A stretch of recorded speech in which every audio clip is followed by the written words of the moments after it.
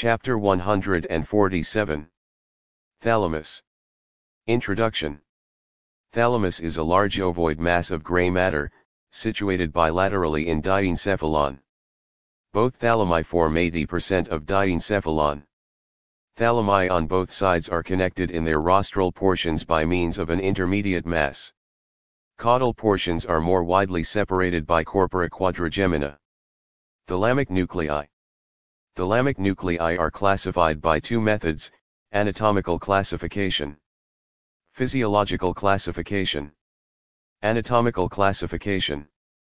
Thalamus on each side is divided into 5 main nuclear groups by Y-shaped internal medullary lamina. Midline nuclei, intralaminar nuclei, medial mass of nuclei, lateral mass of nuclei, posterior group of nuclei.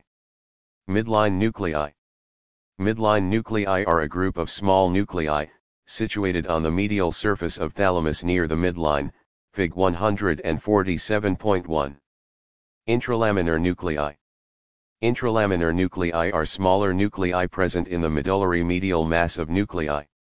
Medial mass of nuclei are situated medial to septum and it comprises two nuclei: anterior nucleus, dorsomedial nucleus. Lateral mass of nuclei. This group of nuclei are situated lateral to septum. Lateral mass of nuclei are again divided into two subgroups: dorsal group of lateral mass with two nuclei, dorsolateral nucleus, posterolateral nucleus. Ventral group of lateral mass with three nuclei, ventral anterior nucleus, ventral lateral nucleus, ventral posterior nucleus. It consists of two parts: ventral posterolateral nucleus, ventral posteromedial nucleus. Posterior group of nuclei. Posterior group of nuclei are the continuation of lateral mass of nuclei. It has two subgroups: pulvinar, metathalamus, which consists of two structures: medial geniculate body, lateral geniculate body. Thalamic reticular nucleus. Thalamus also includes thalamic reticular nucleus, which is a thin layer of neurons covering the lateral aspect of thalamus. It is separated from thalamus by external medullary lamina. It receives information from reticular formation, cerebral cortex, and other thalamic and sends inhibitory signals to other thalamic nuclei. Physiological classification. On the basis of functions and their projections, thalamic nuclei are classified into 5 groups. This type of classification is also called Bondoc classification.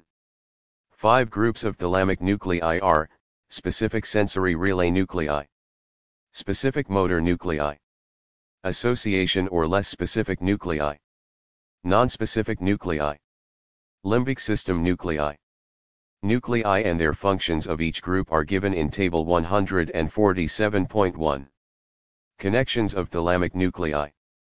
Connections of different groups of nuclei are given in Table 147.2 and Figure 147.2. Thalamic radiations. Thalamic radiation is the collection of nerve fibers connecting thalamus and cerebral cortex. It contains both thalamocortical and corticothalamic fibers. All these fibers between thalamus and cerebral cortex pass through internal capsule. Fibers of thalamic radiation are divided into 4 groups, which are called thalamic peduncles or thalamic stalks. Thalamic peduncles are: anterior, frontal, thalamic peduncle or radiation; superior, centroparietal, thalamic peduncle or radiation; posterior, occipital, thalamic peduncle or radiation; inferior, temporal, thalamic peduncle or radiation; anterior, frontal, thalamic peduncle or radiation. Anterior thalamic peduncle connects the frontal lobe of cerebral cortex with medial and lateral thalamic nuclei. It contains mostly motor nerve fibers. Superior, centroparietal, thalamic peduncle or radiation. Fibers of this peduncle connect post-central gyrus, some aesthetic area, of parietal lobe and adjacent area in frontal cortex with lateral mass of thalamic nuclei. It contains mainly the sensory fibers. Posterior, occipital, thalamic peduncle or radiation. Posterior thalamic peduncle connects occipital lobe of cerebral cortex with pulvinar and lateral geniculate body. It contains the nerve fibers concerned with vision. Inferior, temporal, thalamic peduncle or radiation. Fibers of this peduncle connect temporal lobe and insula with pulvinar and medial geniculate body. This peduncle contains the nerve fibers concerned with hearing. Functions of thalamus. Thalamus is primarily concerned with somatic functions and it plays little role in the visceral functions. Following are the various functions of thalamus. 1. Relay center. Thalamus forms the relay center for the sensations. Impulses of almost all the sensations reach the thalamic nuclei, particularly in the ventral posterolateral nucleus. After being processed in the thalamus, the impulses are carried to cerebral cortex through thalamocortical fibers. 2. Center for processing of sensory information. Thalamus forms the major center for processing the sensory information. All the peripheral sensory impulses reaching thalamus are integrated and modified before being sent to specific areas of cerebral cortex. This function of thalamus is usually called the processing of sensory information. Functional gateway for cerebral cortex. Almost all the sensations are processed in thalamus before reaching cerebral cortex. Very little information of somatosensory function is sent directly to cerebral cortex without being processed by the thalamic nuclei. Because of this function, thalamus is usually called functional gateway for cerebral cortex. 3. Center for determining quality of sensations. Thalamus is also the center for determining the quality of sensations, i.e. to determine the effective nature of sensations. Usually the sensations have two qualities: discriminative nature, effective nature. Discriminative nature. Discriminative nature is the ability to recognize the type, location, and other details of the sensations, and it is the function of cerebral cortex. Effective nature. Effective nature is the capacity to determine whether a sensation is pleasant or unpleasant and agreeable or disagreeable. Determining the effective nature of sensations is the function of thalamus. 4. Center for sexual sensations.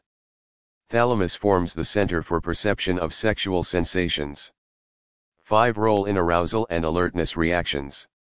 Because of its connections with nuclei of reticular formation, thalamus plays an important role in arousal and alertness reactions.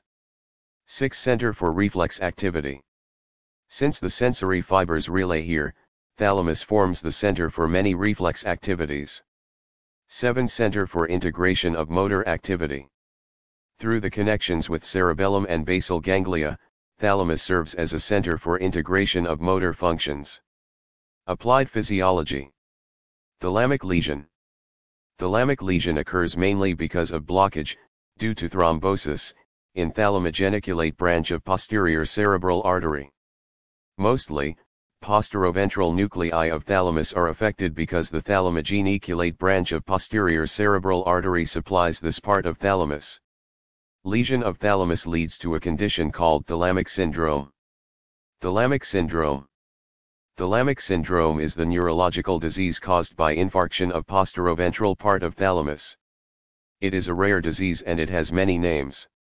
Synonyms of thalamic syndrome are listed in box 147.1. Box 147.1, Synonyms of thalamic syndrome. In thalamic syndrome, whole body becomes hypersensitive to pain. Effects of thalamic lesion occur in the contralateral, opposite, side. Following are the symptoms of thalamic syndrome: loss of sensations. Loss of all sensations, anesthesia, occurs as the sensory relay system in thalamus is affected. Asteriognosis. Asteriognosis is the loss of ability to recognize a known object by touch with closed eyes. It is due to the loss of tactile and kinesthetic sensations in thalamic syndrome. Ataxia. Ataxia refers to incoordination of voluntary movements. It occurs due to loss of kinesthetic sensation. This type of ataxia due to loss of sensation is called sensory ataxia. It is very common in thalamic syndrome. Thalamic phantom limb. The patient is unable to locate the position of a limb with closed eyes. The patient may search for the limb in air or may have the illusion that the limb is lost. This is called thalamic phantom limb. Anosognosia. Anosognosia is the lack of awareness or denial of existence of a neurological defect or general illness or any disability. Spontaneous pain and thalamic overreaction. Spontaneous pain occurs often. Pain stimulus is felt more acutely than in normal conditions, hyperalgesia. Pain may be so intense, that it even resists the action of powerful sedatives like morphine. Threshold for pain is very much reduced. Even the light touch may be unpleasant. Sometimes, the patient feels pain even in the absence of pain stimulus.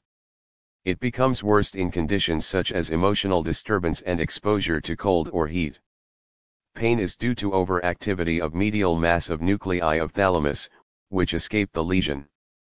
Abnormal reaction to various stimuli is called thalamic overreaction. Involuntary movements. Thalamic syndrome is always associated with some involuntary motor movements. Athetosis. Athetosis means slow writhing and twisting movements. Chorea. Chorea means quick, jerky, involuntary movements. Intention tremor. Tremor is defined as rapid alternate rhythmic and involuntary movement of flexion and extension in the joints of fingers and wrist or elbow. Intention tremor is the tremor that develops while attempting to do any voluntary act. Intention tremor is the common feature of thalamic syndrome. Thalamic hand or athetoid hand. Athetoid hand is the abnormal attitude of hand in thalamic lesion.